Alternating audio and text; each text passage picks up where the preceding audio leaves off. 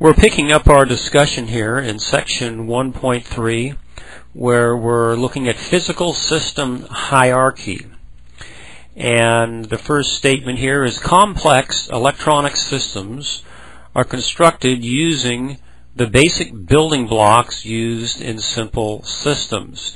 And this is, we had previously stated that all electronic systems are built from the same basic components. And so in this section we're just going to look at the hierarchy. We're going to look at 6 different building blocks used in electronic systems. And we're going to start out with discrete components, to printed circuit boards, to integrated circuits for ICs, to functional modules, to entire systems on a chip, and this would be of the electronic type, and then entire systems on a chip in the electromechanical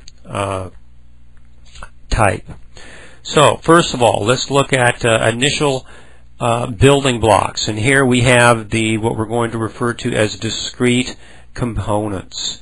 And here we see schematic diagrams for resistors, capacitors. Let's see, here's a capacitor here. Here is the resistor, diodes, MOSFETs. Here we have one down in the corner, operational amplifiers, etc. And we have a transistor up here. And these and others are the building blocks of all electronic systems. The next item we'll look at is printed circuit boards, and here we have a printed circuit board here on the right side of the screen.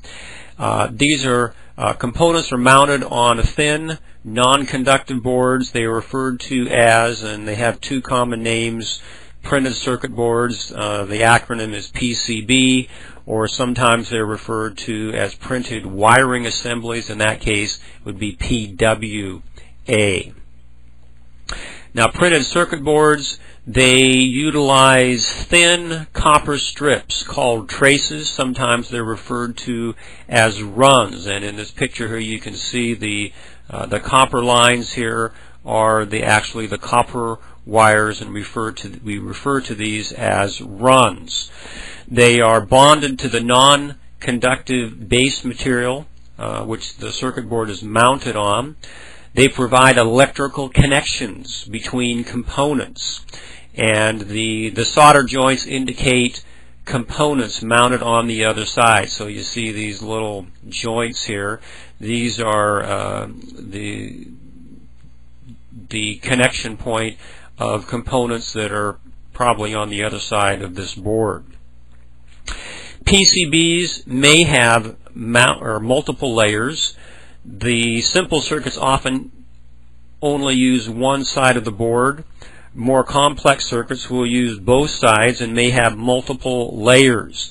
Now, I don't know if you can see this clearly on this picture here, but you may see there's some kind of faint copper-looking wires on this circuit board, and these are indicating a layer below the one that you see here. Some may have as many as 20 layers. So circuit boards, especially with, for example, in computer system boards, they may have many layers, sometimes as many as 20. And again, here is a picture of a discrete components mounted on a circuit board. And then here is another picture, and here we see there's some capacitors here. We see some resistors and a little IC here. Looks like a diode. This looks like a variable potentiometer, and we have some capacitors here as well. But again, these are discrete components on a printed circuit board. Then we have integrated circuits. Again, building blocks of complex electronic systems. As its name implies, many circuits are integrated together. This is usually done on a thin slice of silicon. Often these are called a chip. They are very small, 0.05 to 0.2 inches wide. Millions of basic components can be etched on these tiny chips. They're functionally similar to their discrete components, except they are many times smaller. And they're connected by tiny traces of material like gold or aluminum. And we'll continue here with IC. The same purpose is served as a printed circuit board, except there is a profound reduction in the size. And over time, if they produce a lot of them, there's also going to be a reduction in the cost. And oftentimes, over time, there's also often reduced failure rates as well. And this has to do with being able to put all of the chips on, or all of the components on a single piece of silicon. It usually stays around the same temperature the entire chip, so that often results in reduced failure rates, because often failure has to do with components that get overheated, they fail. When they're all on one single piece of silicon, that chip usually stays at a uniform temperature and oftentimes will result in longer times without failures. The manufacturing environments for ICs utilize high quality clean rooms. These are Intel as an example. And we have many students from NSC that go to work for Intel down in Portland. Once the chip is produced, it's mounted on larger packages such as those in your text shown on figure 111. And again, here is an example of integrated circuits, and you can see these ICs soldered to a circuit board. And then this is a higher resolution picture of an integrated circuit. This is actually a microprocessor, and you'll notice this is what you typically see in a microprocessor. You don't see this portion that they have opened up in this particular photo. Notice the chip is very small. Remember, we said it was only from 0.02 to 0.5 inches in diameter. It is placed in a large case which provides for the pins for interface to a much larger system board.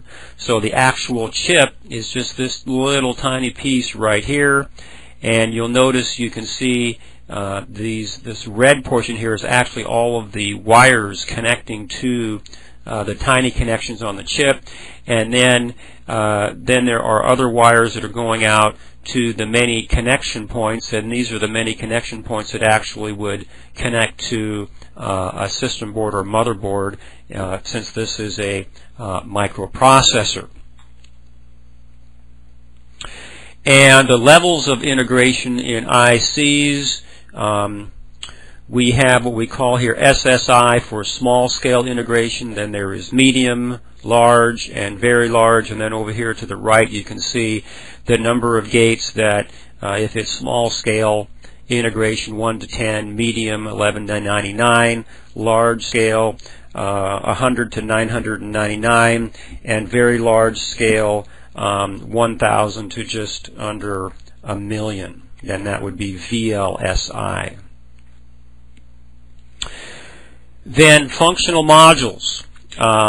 Electrical engineers combine integrated circuits and discrete components to build functional modules. Now, these can be standalone items like an AM/FM radio or part of a larger systems. Now, the idea of functional modules is that you have a module that can be plugged into another system to give it greater functionality. And just one example I've mentioned here is the PCM-CIA devices are examples of functional modules that interface with computers. Now, in this particular situation, you have a computer that has a degree of functionality, and the PCM-CIA card can be plugged in and can give it greater functionality. And there's just all kinds of PCM-CIA devices. They can be used for network interface, global positioning, video capture, and many others as well. But anyway, functional modules designed to not to have, well, sometimes they can have functionality on their own, but typically they're designed to provide additional functionality to an existing system.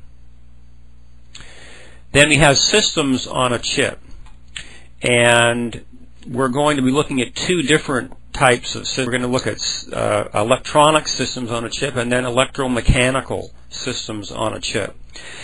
And complete electronic systems are available on integrated circuits such as computers, calculators, and so on. ICs may combine many separate circuits on a single chip. Now here we show a TI-86 calculator. The TI-86 calculator is a complete electronic system unto itself. Usually they will have an IC built into them, and all the functionalities built into an IC is probably inside the box here, maybe about here, and you've got all the connections going to this particular IC, much like we saw in that integrated microprocessor chip. And so we have a fully functioning unit that can do complex calculations and give us a video display as well, and it is a standalone system on a single chip. Then we have electromechanical systems on a chip. Research is underway to provide for the integration of electronic and mechanical systems on a single silicon chip.